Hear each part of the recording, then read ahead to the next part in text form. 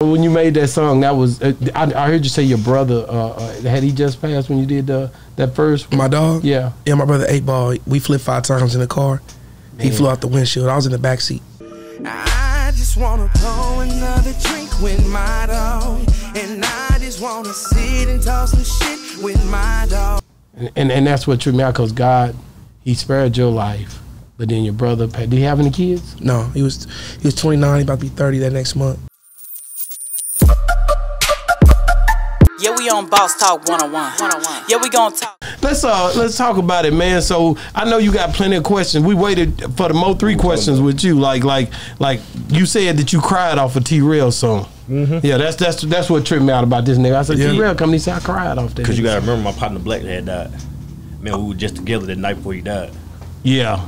And so I got that phone call like at 6 o'clock in the morning, and then I was like, damn. Then when he made that song, like, bro, just put me back in that same mode. Like, damn. Like, you just don't know what to do that time. Like, bro. When I heard the song, I ain't listen no more to your song, bro.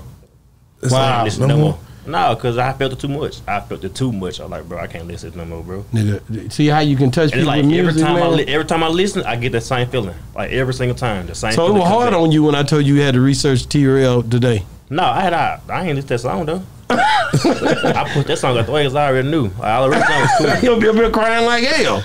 You know what I mean? You don't cry, you just drop a tear. So like, bro, they put you back in that mode, so, like you got a south side. Yeah, so when you made that song, that was I heard you say your brother had he just passed when you did that first one? My dog? Yeah. Yeah, my brother 8 Ball. We flipped 5 times in the car.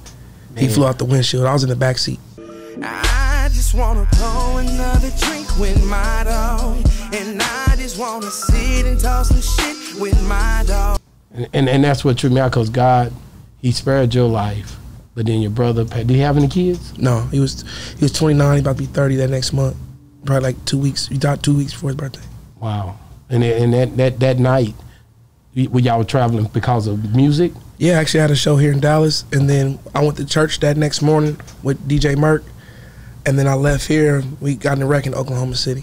Okay, I know exactly where you at. On 35? Yeah, headed towards Kansas. Yeah, wow, man. That had to be tough, man. And that was y'all had the same mom? Nah, it's my dog. Just he was my brother. Yeah, I get it, man. That's crazy. Time Black died on the motorcycle on the highway.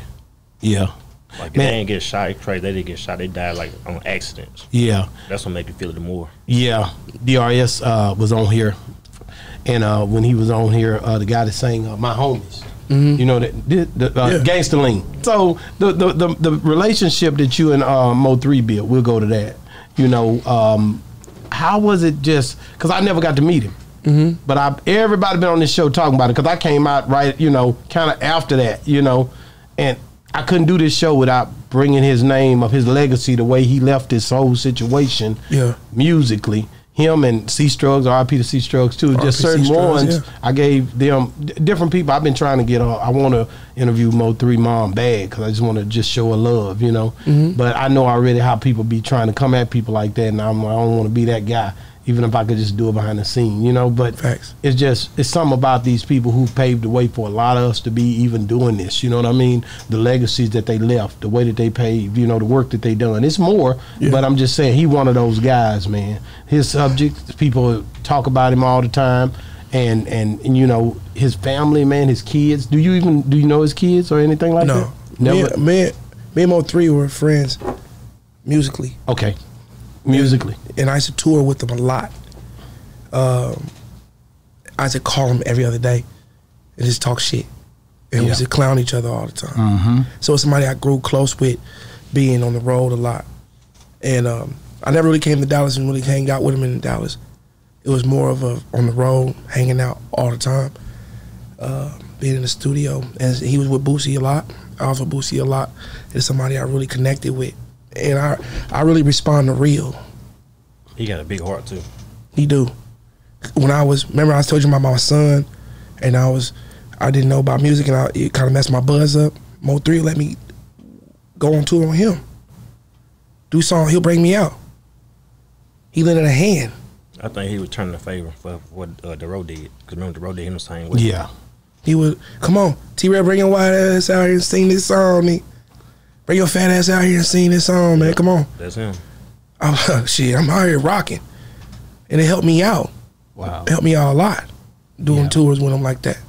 And I appreciate it every day that he was doing something like that. He might miss a show. I could send T-Rell down there.